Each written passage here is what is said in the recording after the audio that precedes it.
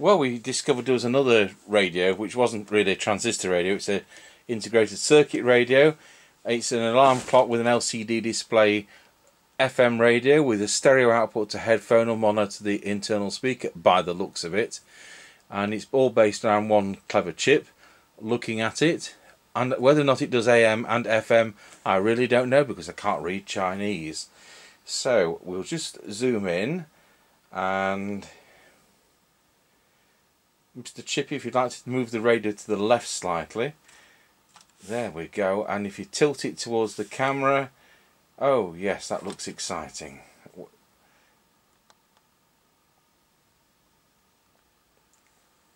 Oh yes, so it receives 74 to 108, and oops, there we are. So we're going to find out. So Mr. Chippie, if you'd like to open up the box.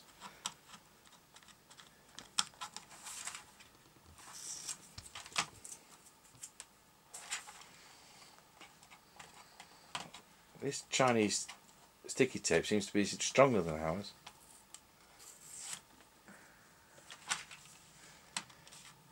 Now some of these you have to fit the LCD, and some of them it comes fitted. This is fitted on this. Oh well, that's handy, isn't it?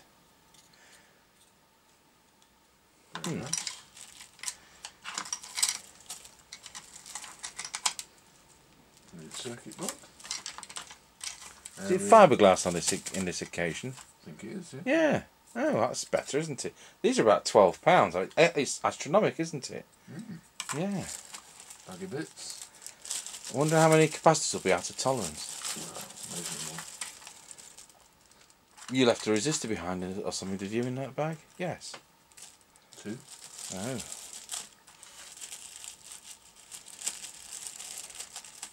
There we go. Good. We can throw the bag away. Right, well, we'll put a few parts in and we'll see what happens. So we'll rejoin the video in a little bit. Right, so Mr. Chippie's been fitting some resistors onto this radio, and we've got a few left over as well, and they've all been in tolerance and they're quite nice quality.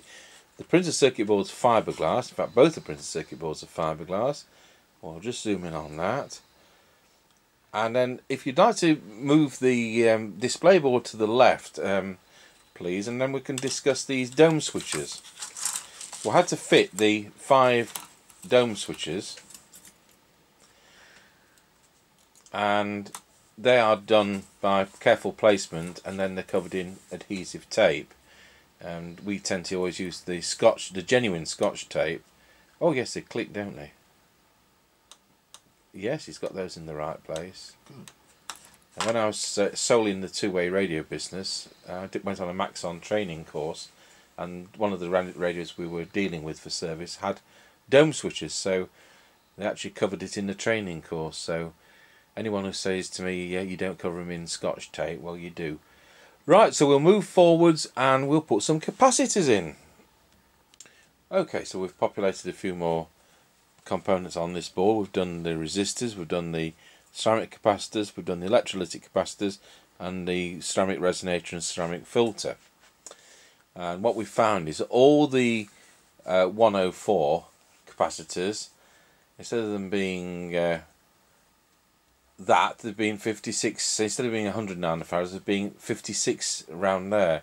So if I just move the camera slightly to the left, you will see there's a pile of reject capacitors there, and we've replaced them with monolithic dip ceramic capacitors, which we have in stock.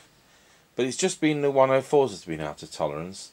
The leftover resistors, which you can also see there, well, they're just leftover resistors. They seem to have given us too many. So we're going to battle on and put a few more components on this board. Right, well, we're a bit further on with this, and we discovered that the front panel, the on and off switch, you need to cut away the kind of plastic actuator, because the on and off switch has an extender which goes all the way through. So you're going to have to cut that away so that it all fits together.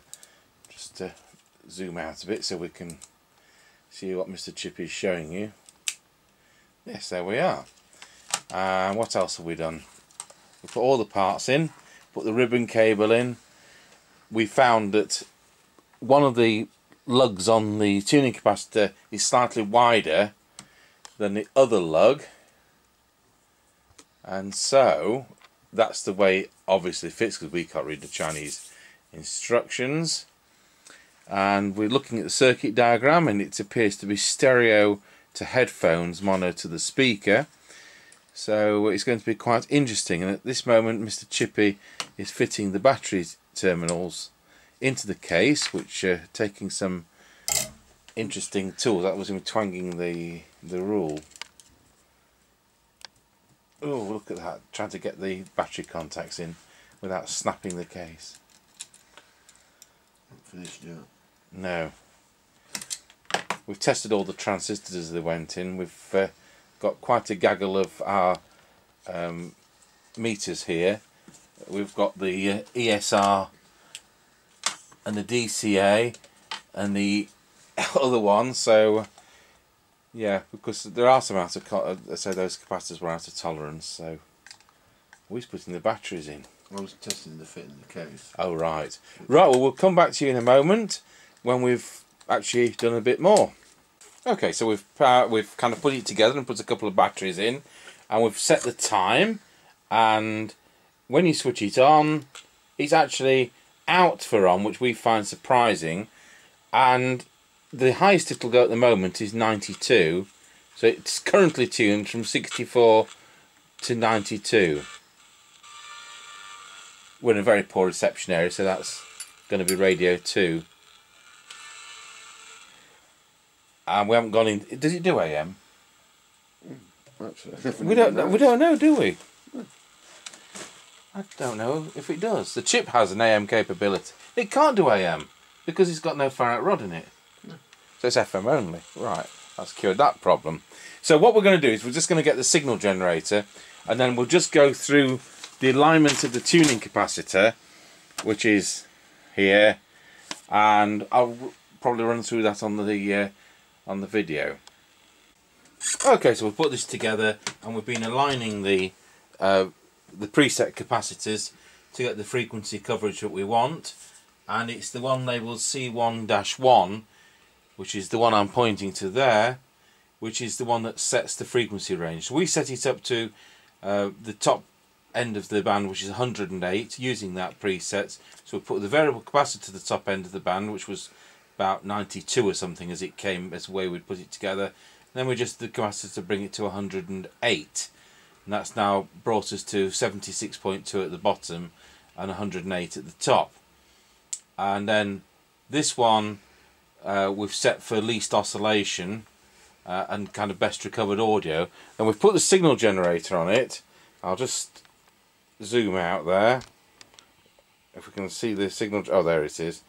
And what we've done, we've tested it on 10.7, and we've actually set these two for best recovered audio on 10.7. I don't know what this says you're supposed to do in the instruction book, but that's what we've done.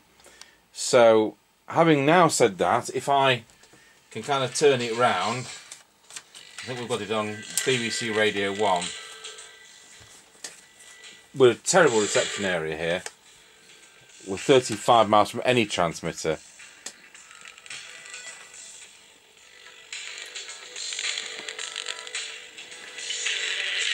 So if I tune round, we've got Classic FM on 101.1. The slow movement from played Berlin under the baton of Daniel Bernabé. And to begin up night, Tchaikovsky's Serenade Melancholique, Maxim Vengerov, your soloist this evening, alongside the So Symphony Orchestra. nothing's going to be brilliant here. That's why we usually do AM radios, because there's nothing, because it goes down to 70.6. That's a shadow, that shouldn't be there. So we've got radio 2 somewhere down there. Radio 3 about there.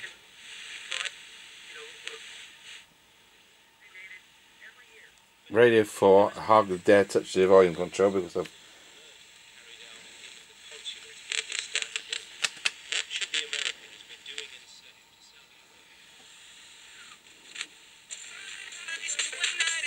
think that's a Nottingham radio station.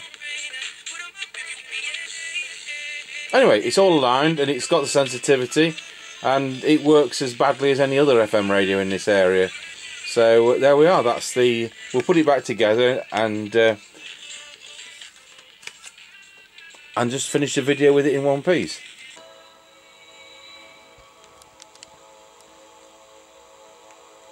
So there we are, Mr. Chippie's hand, listening to classic FM on the finalness.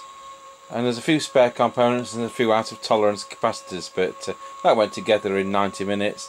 And the job's a good one, as they say. So thank you for watching. That's, I don't know what model radio it is. The Chinese sheet. It says PCB1. Right. Thank you for watching.